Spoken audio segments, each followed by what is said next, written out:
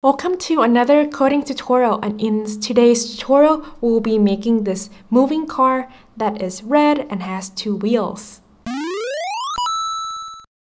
I made a series on introduction to creative coding, and in today's video we'll be focusing on pixels, coordinate systems, drawing shapes, colors, as well as variables. That's why we can move the car from left to right. How we'll approach this is that we'll be first drawing the shapes, color them, and then we'll move the car. So let's get started. First, let's start by drawing the car, right? So we need to use the function called rect, which takes in 4 arguments.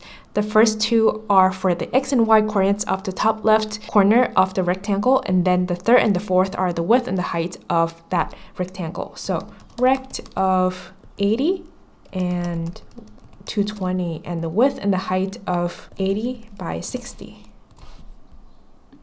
So we have the body of the car, and then now we can use the ellipse function to draw the 2 wheels.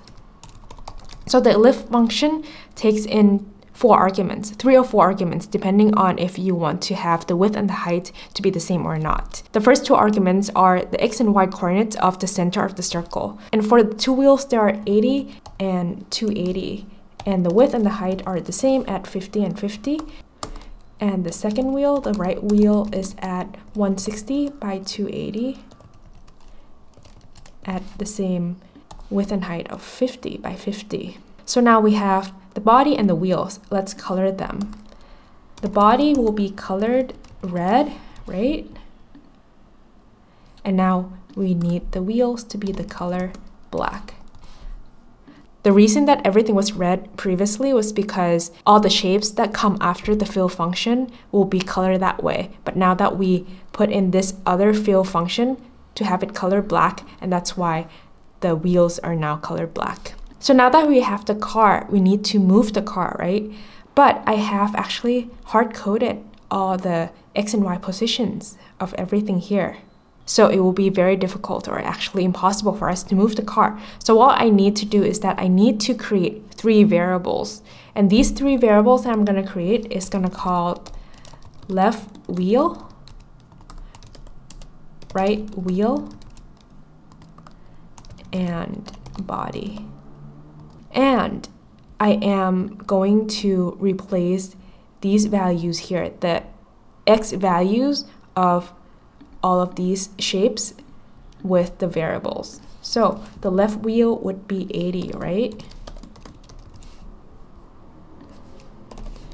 The right wheel would be 160.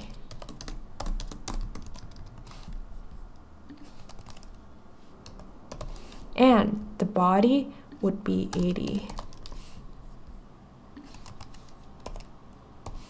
And if I click play, nothing happens. And nothing happens because why? We haven't done anything yet. We just changed the way that we put in these arguments into the functions. What we need to do next is that we need to increment the variables. And what I'm going to do is that I'm going to increment it by 1 pixel at a time.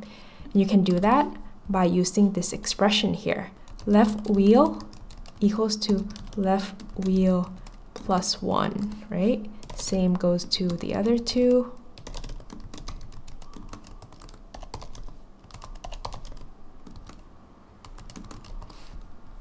Okay, let's try to run it.